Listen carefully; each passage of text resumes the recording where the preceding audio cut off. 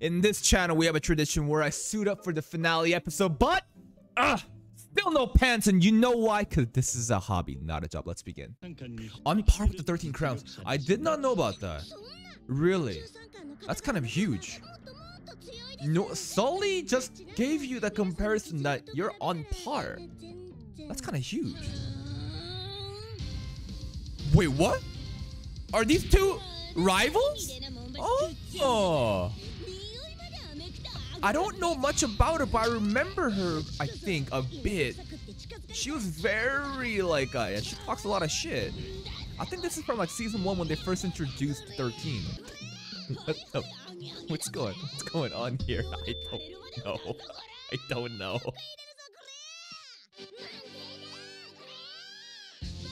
Okay, damn it. Stop saying damn it. What are we doing here, damn it? But Bachiko is like, she's like a rival to her. And if she's in the 13 crowns, then she's pretty much on the level, I guess. And her lame clothes. You guys are pretty much like the same kind of like, she's more like gothic Lolita, and then Bachiko is more like colorful, I guess. Well, Iruma actually kind of ended up saving her, I'd say. Because remember Bachiko's backstory, how it was so sad, everybody couldn't live up to her expectations and slowly quit one by one. But Iruma didn't quit. He was there all the time. He withstood everything. Oh. Bachiko and Iruma's like relationship, how it developed. #1 student. It's so precious. Look how proud Opera is in the background. But I still want to know what's going on with Sullivan and Bachiko. What is this past? Why does she want his compliments so much? You're flushing. Love him? What is this? Young Bachiko. Sully looks the same as ever. This dude doesn't change appearances. Oh, cute bow. It's for you. Sullivan gave Bachiko a bow, and ever since then, she was like, oh my god, Sullivan-sama. Oh, it's so cute. Okay. I mean, this is, I guess, enough of a backstory, I guess. Alright. Very few words. Yeah? Things just changed? Okay. The mood just changed completely. Wait, what the? It went from cute little tea party to like super secret exec meeting. Huh? All these top demons are disappearing. It's gotta be Bal's crew. Why is he like taking them out for less competition?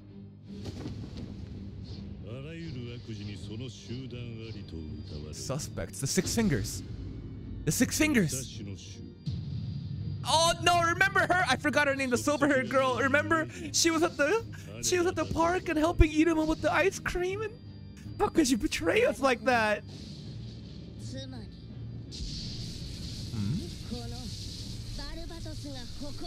Shoot an arrow to find them?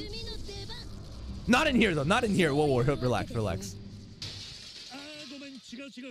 And not serious anymore. Oh, wait.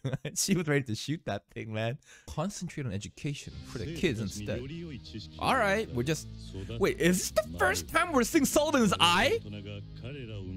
One of his eyes is actually open! Yo. She's getting rizzed up as usual. But, like, I don't think we've ever seen Sullivan's eye. Ever.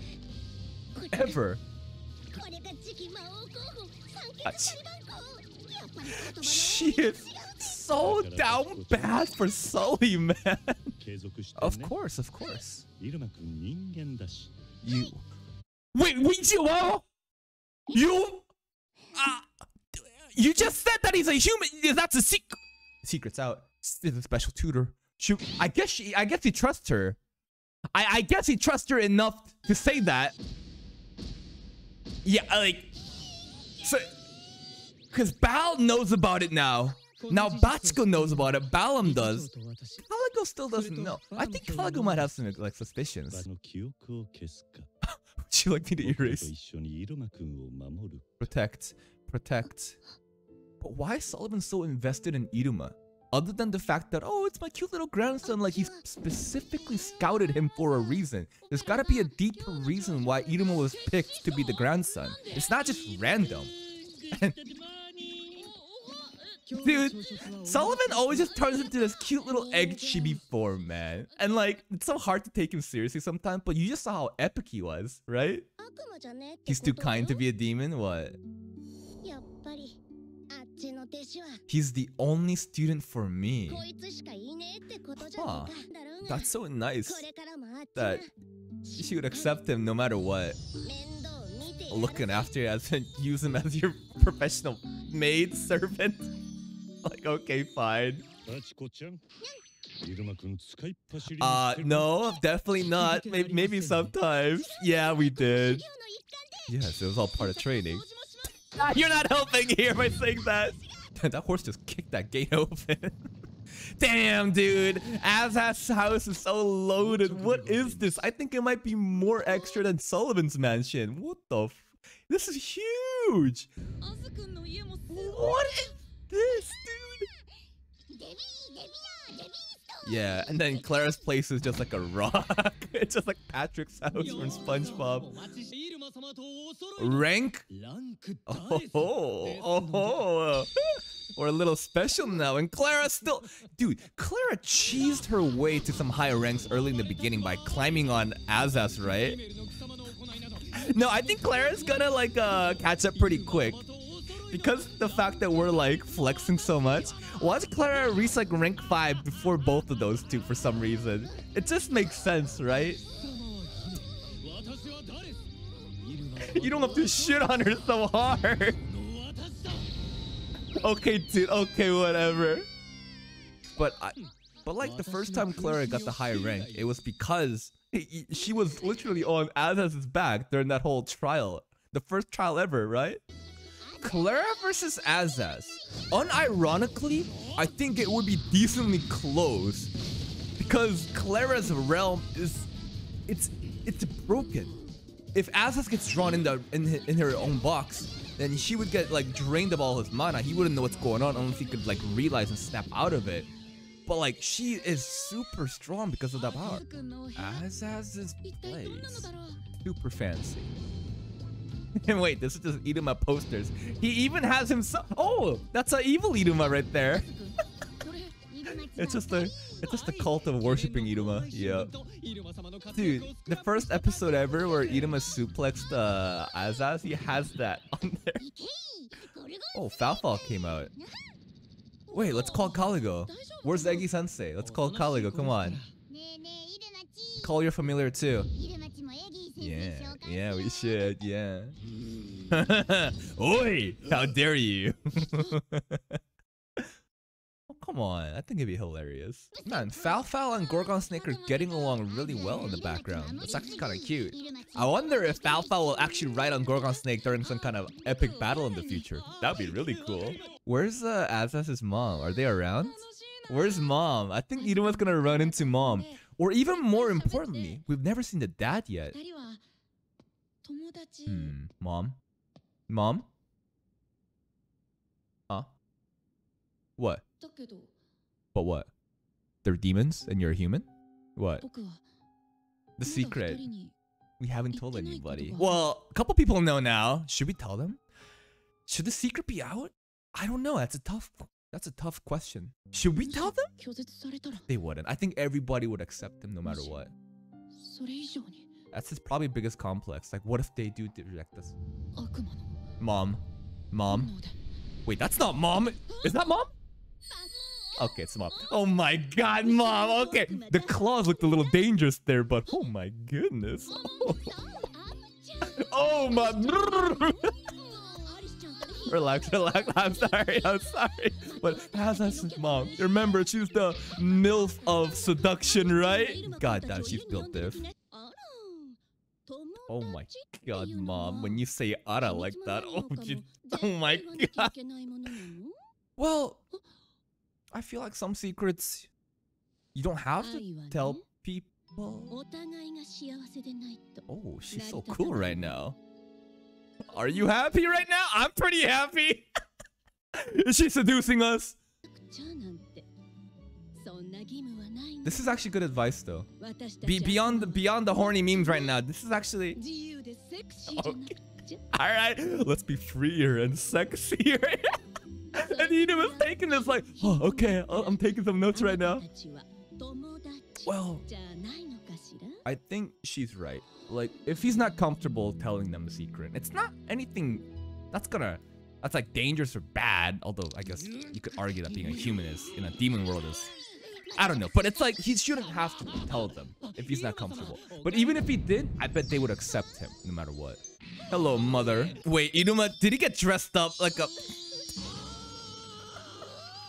Dude, this author really takes every chance he gets to dress up Iruma as like a cute girl. Like, he loves cross-dressing Iruma, huh?